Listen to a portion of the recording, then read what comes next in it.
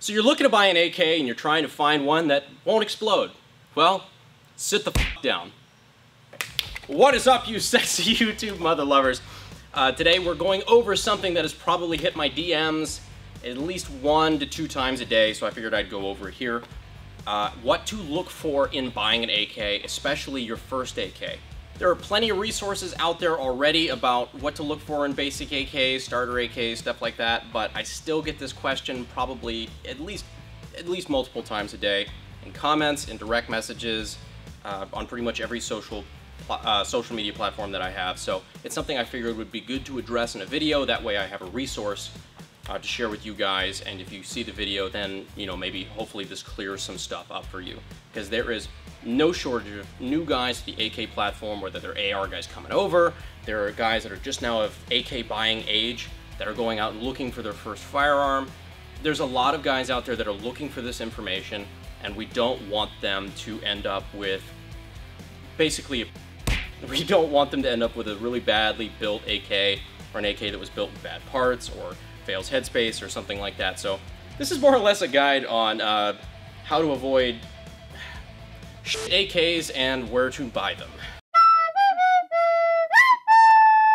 Now, I'm not going to be talking about brands in this video. I figure that's a really great way to attract the attention of certain lawyers at certain companies that really love to litigate, as well as I have a conflict of interest. Obviously, you know, we sell our own AKs here, so I don't want to get into brands, which brands are good, which brands are bad. Instead, I'm just going to go over general concepts, and if you fit the bill, you fit the bill.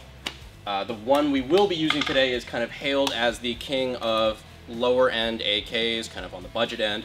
This is an old school Wasser 10. I just happen to have one in the shop, so this is what we're going to be using when I'm talking about different things and demonstrating a couple points.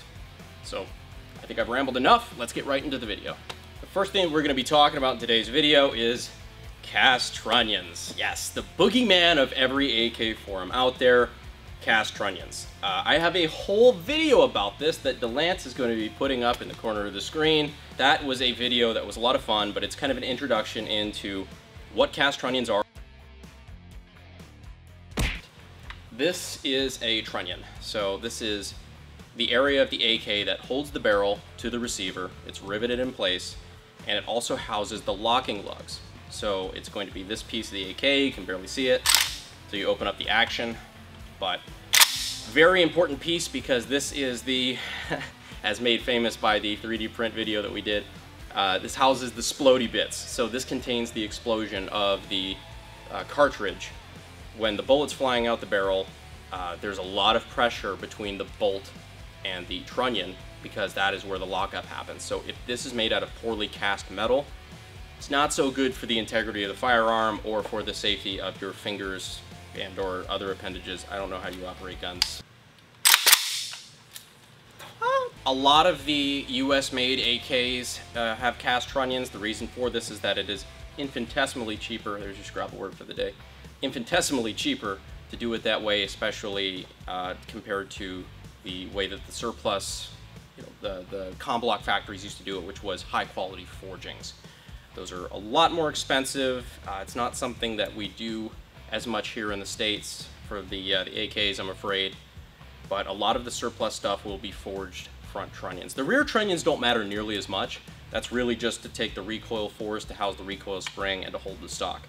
Those things are all super important, but not quite as important as holding up to the pressure of a 7.6239 round while it's going off. Kind of a big deal that that stays intact. So what you're really going to be looking for is if the trunnions are cast or are they forged.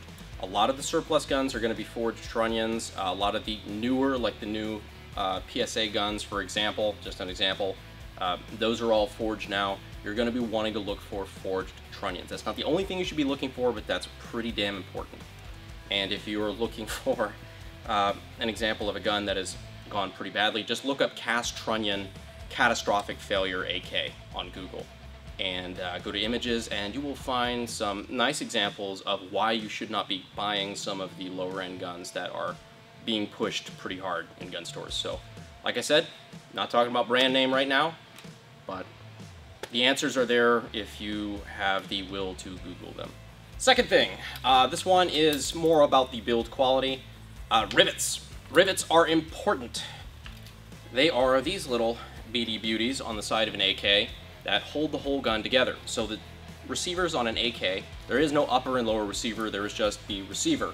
The receiver is a stamped piece of usually 1mm thick sheet metal that is held to all the important components of the gun, like the trigger guard, the front trunnion, the rear trunnion, by rivets. 6 in the front trunnion, and anywhere between 2 long rivets and 1 long rivet, 2 short rivets in the rear trunnion.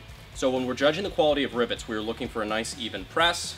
We are looking for flat rivets that don't have any air gap between them. If you can fit a fingernail up under the rivet, or if you can hold it up and see daylight under the rivet, that is a poorly pressed rivet. You just want to make sure that if you're buying something, even if it's a surplus kit, let's say you've identified, okay, we have a surplus AK-74 with a Nodak Spud receiver. That could have been a home builder that is building his first AK and doesn't really know how to rivet super well and slaps the kit together, and you see that it's surplus on a Nodak Spud and you're like, oh great, it's a good quality AK. Might want to double check, because if it is one of those, the rivets could be cockeyed, it could be kind of slanted. I've seen some pretty f***ed up rivets in my time, and yeah, just go on Google Images again. Google Images can be your friend. It could also be your worst enemy if you're not careful. But this one should be fairly basic. Just don't get suckered into buying an AK that has some pretty wonky looking rivets, because that can, for obvious reasons, on the front trunnion, that's pretty bad, considering, like I said, that's where the splody bits are. On the rear trunnion, it could be a dead giveaway that the gun is horrifically over-gassed if it's beating the rear trunnion out, and that's obviously bad for the integrity of the gun and the safety of the shooter long term. So that's something to look out for. Third on the list is the canted sight problem that is so common in a lot of complaints about AKs, especially people that were buying AKs a long time ago. Early import Wassers and a couple other things were particularly well known for their canted sight problem. Thankfully, with better tooling and things, it's not so much of an issue these days, but it can still happen. So what a canted sight is where you have 3 barrel components on the AK. You have the rear sight block, more or less, the pressed and pinned ones.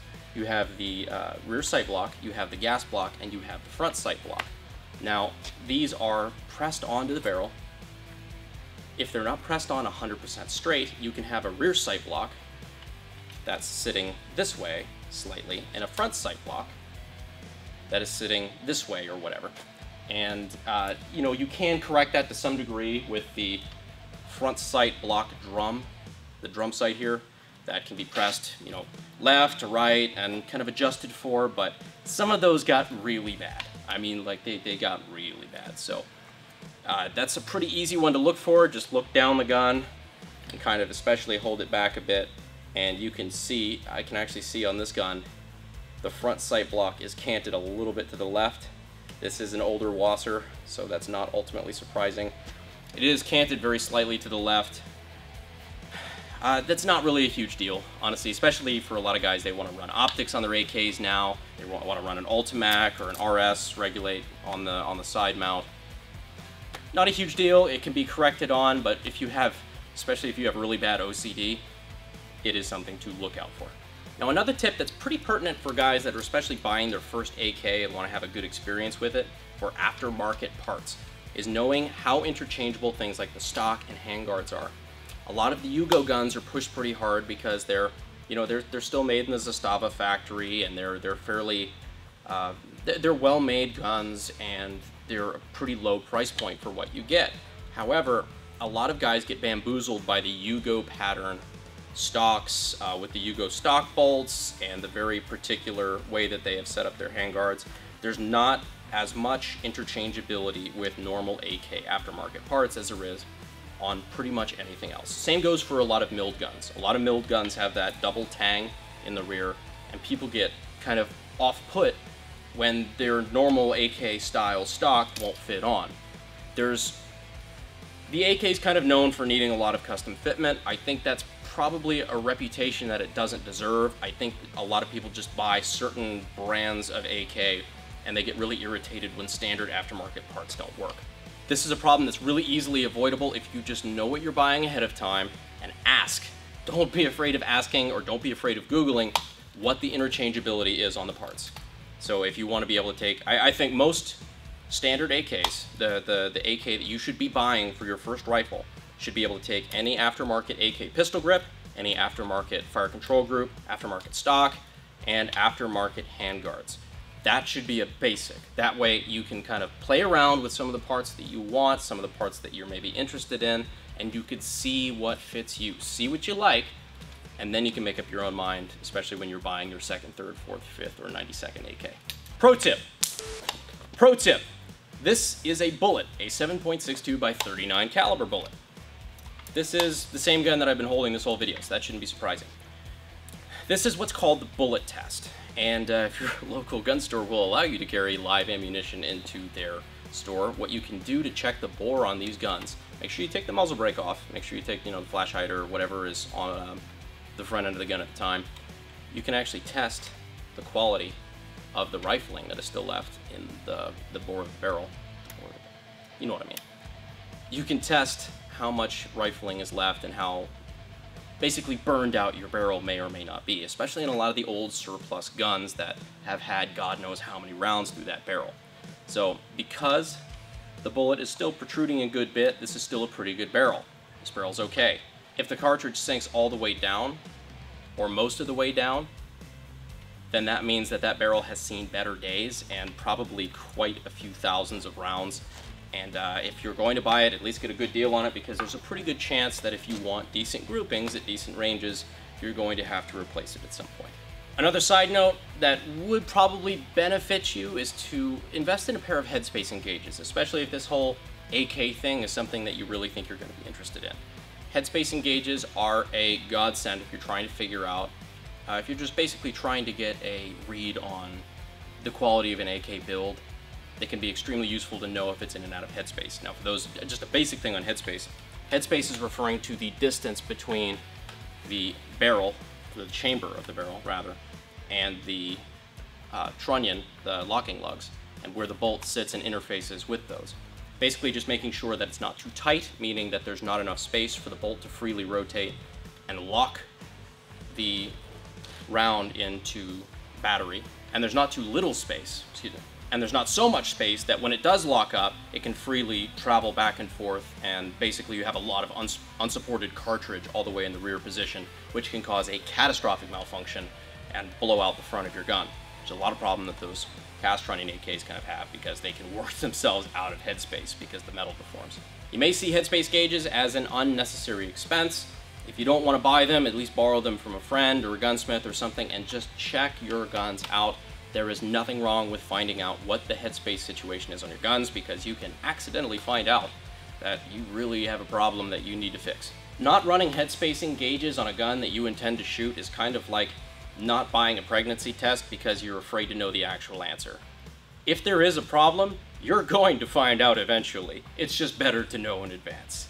And that just about wraps up all the tips I have for you today. If there is something in this video that you think I missed, please leave a comment down in the comment section. And who knows, maybe we might do a follow-up, we might do another video like this. So if you guys would, go ahead and leave those tips for new buyers in the comments section, and probably the pinned comment of this video. I might do a little bit of a list of things that people in the comments have suggested that maybe I missed. So with that, I'm going to plug the new merch real quick. Get these shades out of the way. On thirdpinthreads.com, we do have the new style of shirt. I think it's pretty cool. Tony did a good job with picking out the good colors. I have no fashion sense at all, if you guys haven't figured that out by now. He did a good job with the dark, the navy blue, and the orange kind of distressed look. I like him a lot. I'll probably be wearing them more, so if you want to pick up one of these bad boys, thirdpinthreads.com. Tony's a good dude, and I like supporting his stuff. So anyway, that is just about all I have for today as far as the buyer guide for the AK. Again, leave your comments below. Hashtag AKG Notification Squad is still alive and well, so don't forget about that. And I will see you sexy motherfuckers in the next video. Thanks, guys.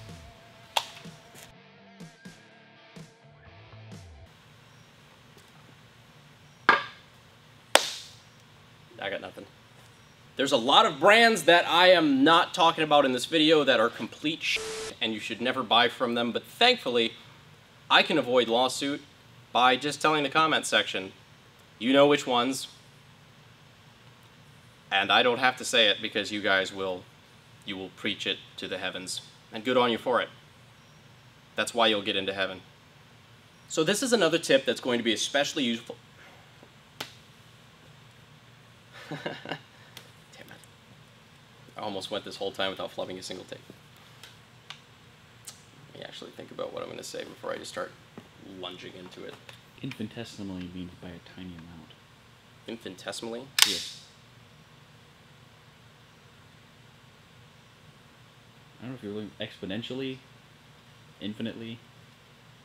Shit. Did I really just use that? Yeah, infinitesimally is like by like a negligible amount. Damn it.